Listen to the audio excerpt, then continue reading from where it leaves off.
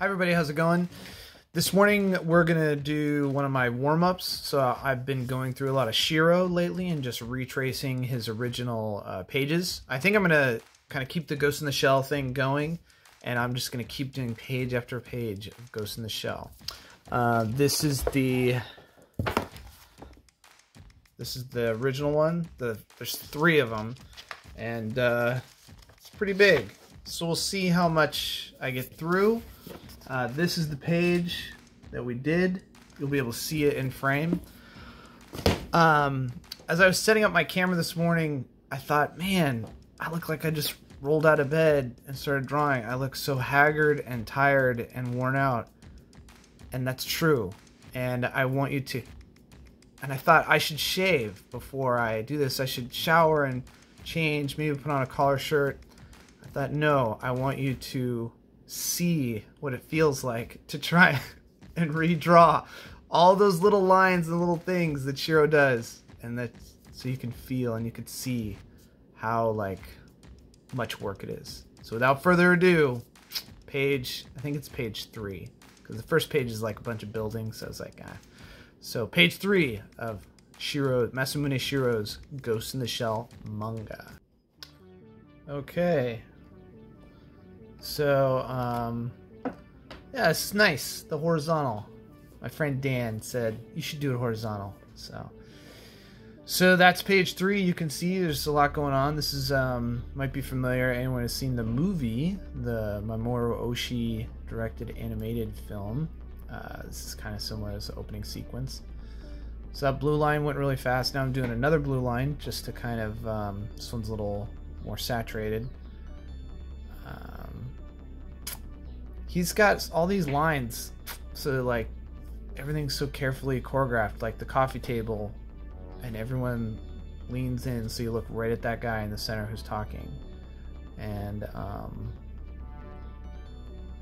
it's just amazing to me as I'm drawing. You really don't notice all the little things that they put in these things until you have to copy them. Like, oh, there's a little coffee cup up there, and then there's the plant, and then there's all the lines on the floor, and then just even their faces, and then like, I mean, her pouches and folds in her outfit is, oh, you can't see the bottom. Her hand's at the bottom. I spent a long time on her hand. All those little pipes, you know. I know that he has assistants. These guys usually have assistants, so it's possible that, you know, Shirow just draws the characters and the layout. His stuff's so cartoony, you know, especially if you're first. That guy looks like he doesn't have a butt. If Ghost in the Shell, the animated thing, was the first thing you saw, the manga comes across as kind of cartoony, like the chief there. It looks a little. That's him, but it is kind of cartoony. Just the machinery. And I roughed out, I mean, obviously the stuff on the manga is so detailed. Oh, it's tragic. This looks like it's going so fast. I think it took me an hour, because I was listening to this guy Skillup, who does these video game reviews, and it was Monster Hunter World, and I thought it was like a 50-minute review plus another one, so...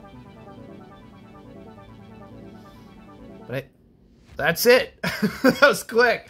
So I think this is really good exercise for me. I'm going to keep going because I know there's a lot of fans of Ghost in the Shell. I love Ghost in the Shell. I've read all the mangas. I've seen all the movies. I've seen all the TV shows. But Shirow is just such an exquisite draftsman, storyteller from like panel to panel. Just the stuff that he does. It's too bad that he doesn't do that anymore. I think he just does a lot of pinups now, unless I'm mistaken. Anyone on the internet want to correct me? But he's already done so much. There's plenty to enjoy. So that's it. So I'm gonna keep doing this as warm-ups. So hope you enjoy. Remember, you can read my webcomic Scared by the Bell at www.scaredbythebell.com. And of course, remember to make your comic.